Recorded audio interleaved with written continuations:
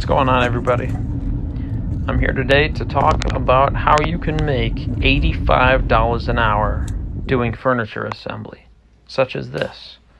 Today I had a job doing 4 bar stools, as you can see,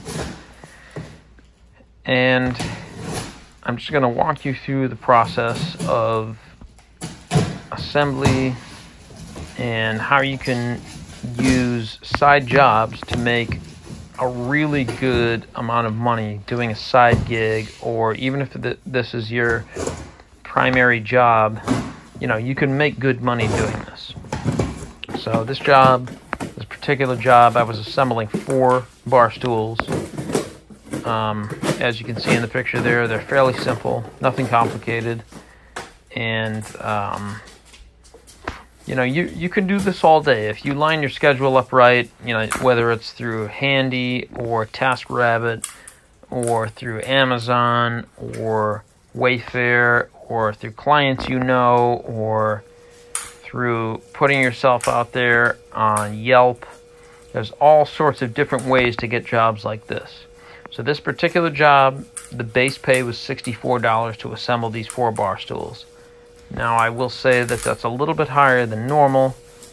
This particular set that the client bought, it was priced out at 2 bar stools. That was the set. Normally, a set of chairs or stools will be 4.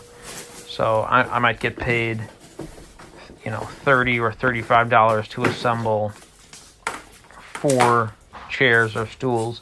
In this case, the set happened to be limited to 2 chairs. So the customer bought 2 sets, meaning 4 chairs, and I ended up getting a payout that was $64. So that's a little bit higher of a payout than normal, but this just goes to show you how you can make a really good amount of money per hour if you set yourself up correctly, you deal with customers in a positive way, and you pursue all the avenues of gig work in the best way you can, so you can set yourself up to get jobs like this. So I'm doing this in what you can see is a fairly new construction home. This is in the first level of this house, maybe the basement level or the first level. It's kind of a man cave situation here. You got the flat screen on the wall, the fireplace there, some refrigerator and cabinetry on the left. This is a pretty expensive home. This customer clearly has no problem paying for, $60 to get a couple of bar stools assembled. So as I'm going through here, I'm taking the packaging off, doing different things. I'm trying to keep myself neat as possible as I go. And unpackaging things as quickly as possible, while obviously, keeping the area clean, keeping all that packaging into, one bag there on the side, but also making sure that I keep the customer's product, without nicking and damaging it or anything. So here I am just taking that packaging off as quickly as possible and getting ready to proceed with the assembly.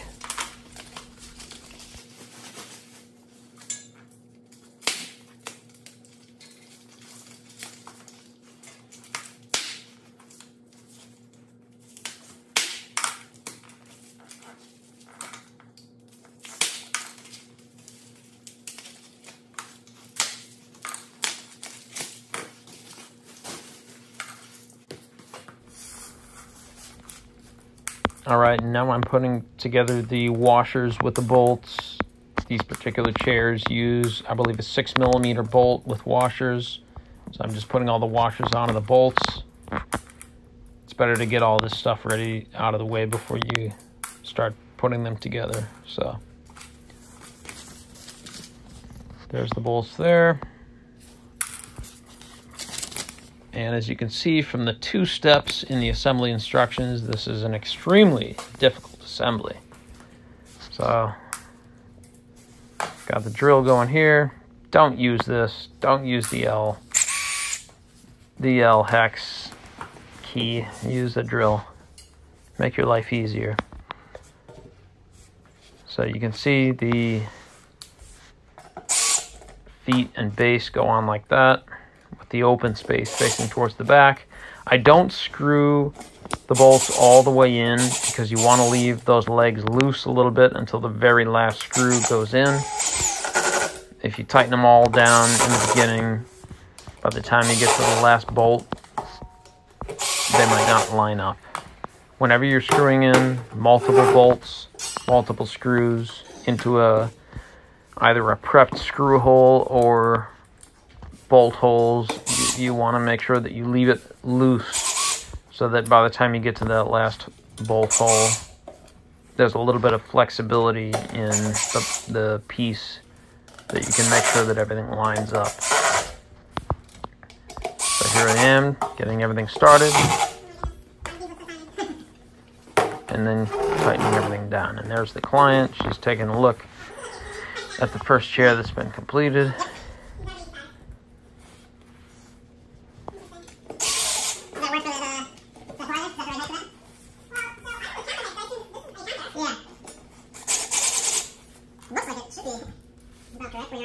This is part of the job that goes quickly.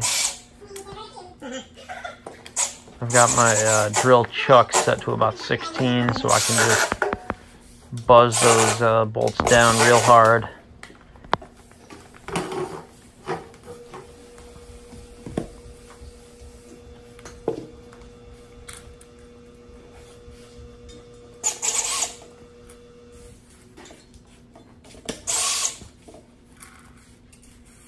I'm just chatting it up with the client a little bit.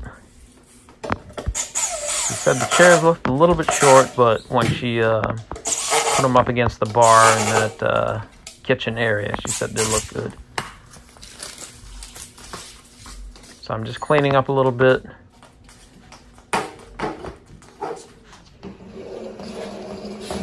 And that's your finished product.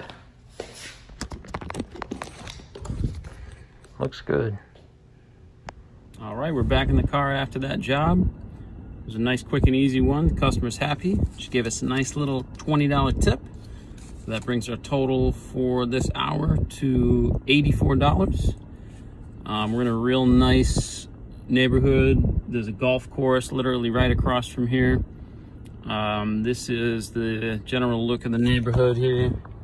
So, as you can see, pretty new housing. Fairly wealthy area. These are the kind of areas that you can clean up in and do real well. And we did well for this this quick little bar stool job. And with that, we'll see you next time.